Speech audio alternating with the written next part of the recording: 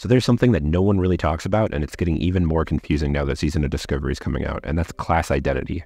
Class's roles and jobs are getting all mixed up, and I've noticed tons of people still don't know what they're going to play even after watching my class picking guide, because they forgot to subscribe like most people. But I wanted to talk about this because I really struggled with finding my WoW identity in the past. I kind of just played whatever thing worked for my friend group and was a little bit exciting at the time, but I desperately wanted to have a main that I could always go back to no matter what. It was super confusing trying to figure it all out on my own, and I even took a ton of those which class are you personality tests. But instead of hyper-analyzing yourself or making a giant Excel spreadsheet, you actually need to do the opposite and zoom out. Think about what kind of themes that you want to engage in and what kind of experience you want to have with the game. So I'm going to talk about some styles of players that I've noticed so that you can figure out which one you are and give you some recommendations to match it. First up, we got raw DPS. These classes have tons of combat tools and very, very clearly defined roles. They usually revolve around burst and cooldown management rather than multi-dot or 3 to 5 target cleave. They're extremely popular in PvP with huge skill caps, while one of their specs is usually insanely easy to play and get into for new players. They're not extremely complicated to play, and if you find that boring, stop complaining about it and just play something else. This one is me, by the way. I'm this one. Moving on to raw tanks. This one's pretty straightforward. You're just playing the tanks because you want a tank. You're going to play the best tank. You're the warrior in vanilla, the bear in TBC, the prop paladin in Wrath Lich King. It's totally fine for you to flavor the month reroll because you just want a tank and you want to pick the thing that lets you tank the best, and you won't regret it. Next up is bruisers or off tanks.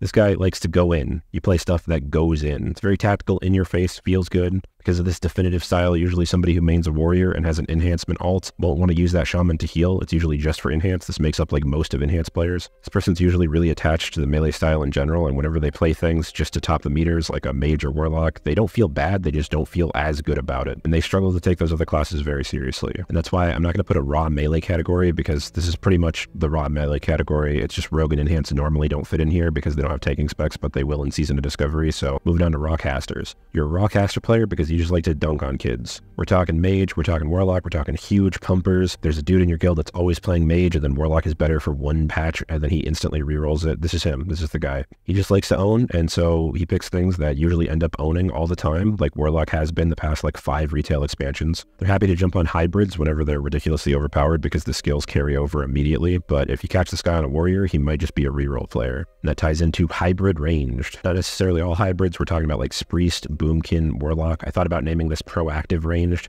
It's really common for these classes to not have a specific behavioral pattern in combat. One fight you're multi-dotting, the next one you're kiting ads, or you're spamming seed or typhooning stuff. Usually what attracts people to this category is the proactive rotations, where you're heavily rewarded on planning things out very ahead of time, but also the ability to fulfill different roles if that's what's required. Elemental Shaman can also fit in here, but it's not usually methodical enough to satisfy this type of player. Raw healer. Okay, this is the dude who has like 3 holy pallies in Wrath Lich King. You know who you are, you like to heal. I don't need to explain any further, you just play whatever the best healer is, and that's it. Now I'm going to split up the healers in case you kind of like healing, but you're not that guy. The tactile healer, like Resto Shaman and Holy Pally. This is my favorite kind of healer. Somebody's at half health, you holy light them, boom, they're full health. Feels good. You push the button, you cast a spell, the thing happens. It's really in your face, it's happening in the moment. It's simple, it can be a little boring for some people, and hectic if a lot's going on because you can only do one thing at a time. And this kind of style is more similar to melee rotations rather than range. Now we got the proactive healer, we got Priest, Resto Druid. This one is the big brain healer, and it's usually really addicting, and everyone's okay with that because we need Priest. This is the guy playing Disc in your ICC raid. You're rewarded for managing multiple things going on at once and predicting what's going to happen. Usually have more just general utility than the other healers, which heavily benefits you in PvP. If you have an itch for healing, but you don't know which one you want to do, try one from each category, and if you like both, then you're just a raw healer. And now the best for last. If you're really struggling and you didn't identify with any of these patterns, and you have a history of playing completely random garbage, this one could be for you. This one is the reroller, which makes up a majority of very unique specs like Feral Druid. This person just plays what's good, what's topping the meters, that's totally okay. A true reroller doesn't really care that they're playing one thing one patch and then another thing the next patch. If you think this is you, you should pick something exciting and then dive right in, put all your money on it. If you have any regrets, then you're probably just ignoring parts of your own style that aren't being satisfied. But if you end up ditching your current thing for the next new exciting thing, the next patch or expansion, then congratulations, this is absolutely you. Feel free to own it. People might make fun of you, but it's just a game. And if you're having fun, there's no shame at all, especially if you're topping the meters, you're carrying kids. It's, you know, it is what it is. And that's all of them. Of course, feel free to ignore all this and just play whatever you want. These are just some general patterns to help you decide and lower the anxiety of making the wrong choice.